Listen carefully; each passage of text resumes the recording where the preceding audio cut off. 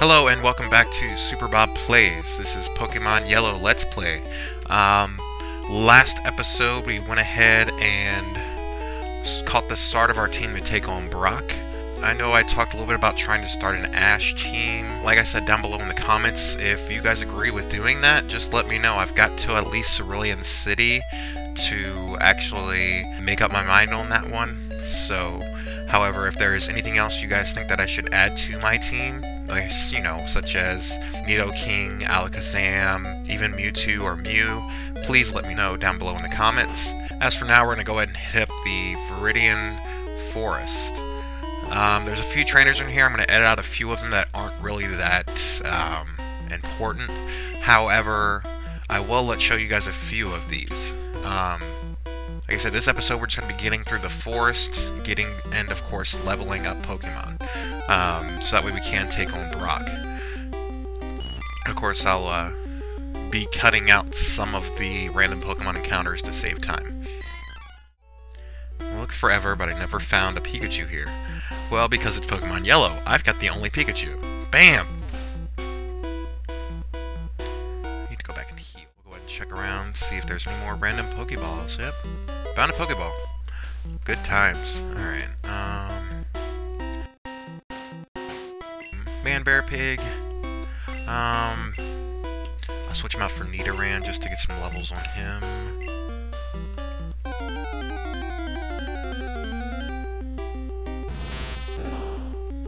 Now, key thing is with Viridian Forest is that your Metapods are going to be your huge experience factor.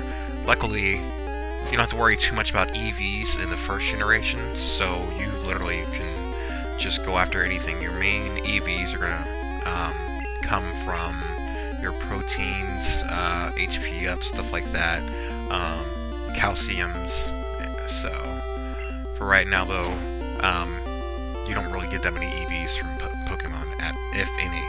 So, I will have to check that out, but I'm pretty sure that's legit. I don't think they've really introduced EVs until Gold and Silver. 6.5 hours later. One downside, though, of fighting Metapod is it takes forever because of his Harden. And if you were to sit there and try and lower his defense using Leer, it will take twice as long. Like, the battle could not be any longer if you had a Metapod and a Magikarp going against each other. One using Splash, the other one using Harden. Nothing happens. I do, however, want to catch a Caterpie while we are out here. Just if anything, just to get a Butterfree for Confusion to add to our team. But I don't know, for right now that's not going to be... Well, I mean, one could pop up at any time, but for right now I'm mainly worried about getting levels from the trainers. So, what does that sign say? For poison, use Antidote. Get it at Pokemon Marts. Yep. I ran out of Pokeballs to catch Pokemon with. You should carry extras. Well, yeah, most definitely. Let's see, there should be some more trainers up this way. Oh, there is our Caterpie. Level 3. I want to try and catch this one, actually.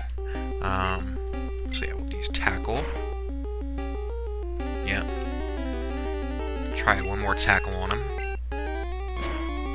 Whoa, too hard. Got that critical hit in. I'll have to try it again next time.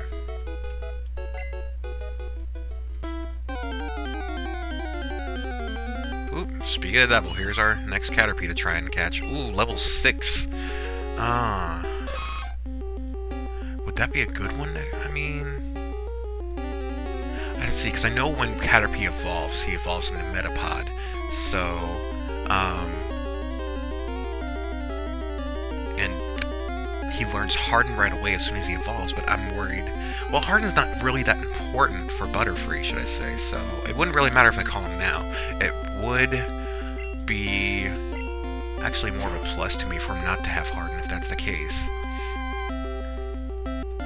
Because Harden, I've never had a Pokemon that I actually use Harden on, except for maybe a Geodude, and way back in the day, say the original Gold and Silver. So, alright, hit him with a Tackle again.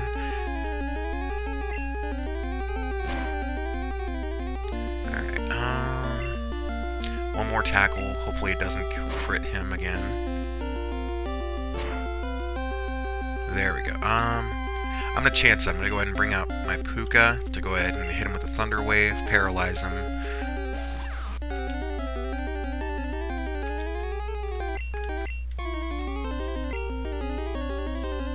There we go. Definitely paralyzed. He's still coming for me though. Ugh. Alright, let's try a Pokeball. Be down and pray. There we go. Caterpie was caught. New Pokedex data will be added for Caterpie. Caterpie, worm. Height is 1 foot. Weight is 6 pounds. Jeez, that thing is literally no bigger than my foot. If you touch the feeler on top of its head, it will release a horrible stink to protect itself. Huh. Do you want to give a nickname to Caterpie? Yes. Because I know this. I'm going to evolve this into a Butterfree, so we're going to go with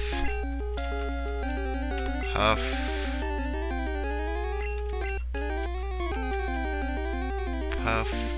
Daddy. That is correct. And so our Butterfree is named Puff Daddy. Like I said, this is mainly just our Brock team. Darn, I'm going to catch some stronger ones. Or you could, you know, just train them up, right, Pikachu? How does Pikachu feel about that?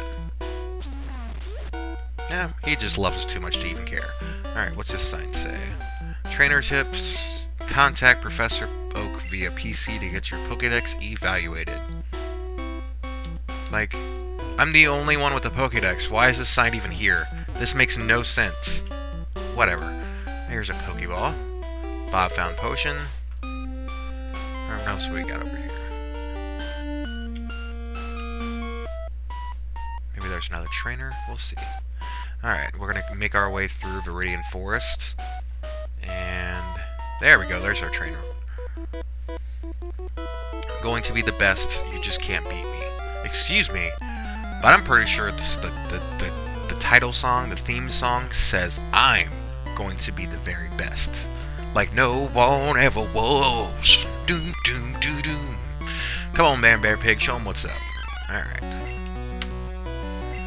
2,000 years later. Come on.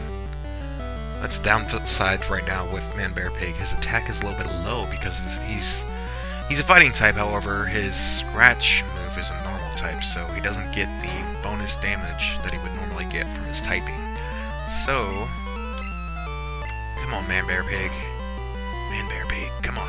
There we go, critical hit at least. Caterpie fainted. Gained 90 experience points. Grew to level 7. See, our attack's getting up there, so that's good. Bugcatcher is about to use Metapod. Will Bob change Pokemon? Yes. Because we're gonna get Puff Daddy in there. Get some levels on him, try and get him to evolve already. Jeez, the sprites for Metapod back then. I'm sorry, for Caterpie. He looks like a... No, he looks like a Cheeto.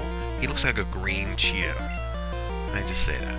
I mean, I love his sprite from the front, but from the back, he looks like a green Cheeto. Or a, like, deformed Ekans. Or possibly a Weedle. A deformed Weedle / Ekans that had a baby, and it was green. Or it was covered in green shit. Yeah. Come on. Puff Daddy use String Shot. See, this Metapod is actually level 8, and obviously this trainer has given it Tackle at least, so that's a plus. However, it's going to take me forever to take this guy down. 1 hour later. This is taking forever, and he started to harden up, so let's go ahead and get a Puka in there. Puka the Pikachu. Alright, so we'll go ahead and just Thunder Shock him to death. Oh, I'm sorry. Pokemon don't die. Well, we'll just make him Thunder Shock to faint. Quote, unquote. However you would like to say it. I personally think that these Pokemon die, because you think about it. These trainers, you don't get a chance to rebattle them, and that's it. They don't go and heal or anything. It's like you've killed their Pokemon. However, this is a little children's game, so they've just fainted. Puka is trying to learn Quick Attack, yes, but Puka can't learn more than 4 moves. So lead an older move to make room for Quick Attack, yes. We're going to sacrifice Growl for Quick Attack. Since if anything, we have another Pokemon that has Quick Attack. I do plan on giving Quick Attack to our Pidgey, named Pidge. And as far as any other Pokemon that we're going to have on our team, I think those will be the only 2. Like I said, these are only just lower level moves, so eventually once I get more stronger moves, they will be learning that. Metapod is cool because its attack is its defense. Yeah, you suck. Alright. We're gonna go ahead and work on getting some levels for Puff Daddy. Puff Daddy, yes. There's the whole reason why I use Puff Daddy is just every Butterfree I've had has been a variation of that. I've had Pimp Daddy, I've had Puff Daddy, I've had Puff Puff. I don't know why. I mean, you would think that it would be a Jigglypuff's name. Get on with it. Yes, get on with it. But I believe when I was a kid, I just... Get on with it! Alright, we are just going to swap him out for Puka to get some levels on him now while we can. Like I said, we're not going to be using him for Brock's gym. However, he is going to be an asset to us in Cerulean City. And in the cave that, I'm sorry, Mount Moon, there's not really much of a chance for him to actually get into battle, except for against, you know, the occasionally Jigglypuff, Clefairy. That's about it, really. Oh, and the Zubats. But yeah. Trainer tips. No stealing of Pokemon from other trainers. Catch only wild Pokemon. We'll tell that to Team Rocket.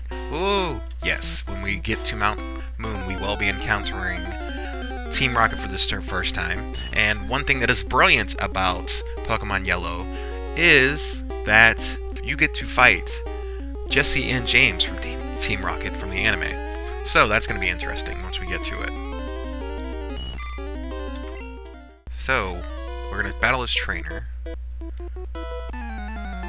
But I know... Well, I think I'm probably standing on it. I meant to hit A before I step forward, but yeah. Alright, go Puff Daddy. Why would you not evolve Caterpie? That's one thing I don't understand. Like, Caterpie is so weak without it. Alright, we'll get some levels on Man-Bear-Pig. And Caterpie. So, let's see how good our Scratch is doing.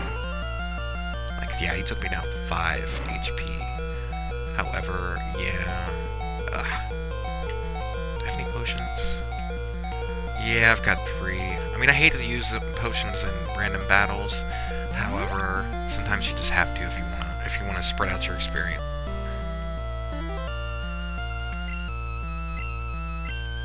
Come on, Man-Bear-Pig. Alright, one more Scratch should do it. There we go. Puff Daddy gained 55. Puff Daddy grew to level 7. And Man-Bear-Pig gained 55 experience points. Bob defeated Bugcatcher. There we go. Bugcatcher, I give. You're good at this. You damn right. Because give me that 100 Pokédollars. What? Puff Daddy's evolving? Yes! I was hoping for this. Our first evolution. From Caterpie into Metapod. There's not really much of a cutscene, usually, after the battles. I mean, you know, I know in the later gens that it just blacks out, and then... Oh, Puff Daddy did learn Harden. But it just blacks out, and you get a special cutscene specifically for it. But yeah. Alright, let's see. Hidden item, hidden potion. So even though we just used one in the battle, we just got another one. Alright, oh. You gotta love the random battles. If we can get through all of this. There we go. This should be the end of Viridian Forest. Trainer tips, if you want to avoid battles, stay away from grassy areas. I love this is the end. Like, obviously, we didn't just walk through this huge grassy area. Let's see what he's got to say.